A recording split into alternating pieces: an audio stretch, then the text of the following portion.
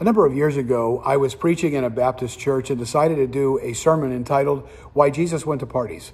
What was interesting about that is it was a little bit different time in our culture, a little bit different time in the church. Plus, it was a Baptist church, and so I should have known that this wasn't going to go over well. Well, apparently it did not, because I got to the part of the message where I talked about the fact that Jesus, maybe not only did he not just drink, but he may have taken a little bit of a turn on the dance floor. I literally heard a woman in the congregation say, "That's it, we're leaving." You know how people whisper really, really loud?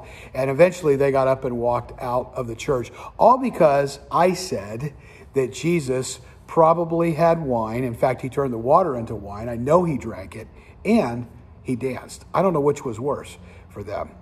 It's a problem because when you talk to a lot of people about Christians, it's not Jesus that they have a problem with. It's the perspective that Jesus' followers give to those who don't know him. When you think about how often you ask somebody, would you go to church? What do you think about Christians? They'll say words like critical, judgmental, arrogant, rude. There's so many different adjectives that are used to describe him, and often it's not flattering. In other words, we've made Jesus look bad. That's why I started to do this series just last week called I Bet You Didn't Know.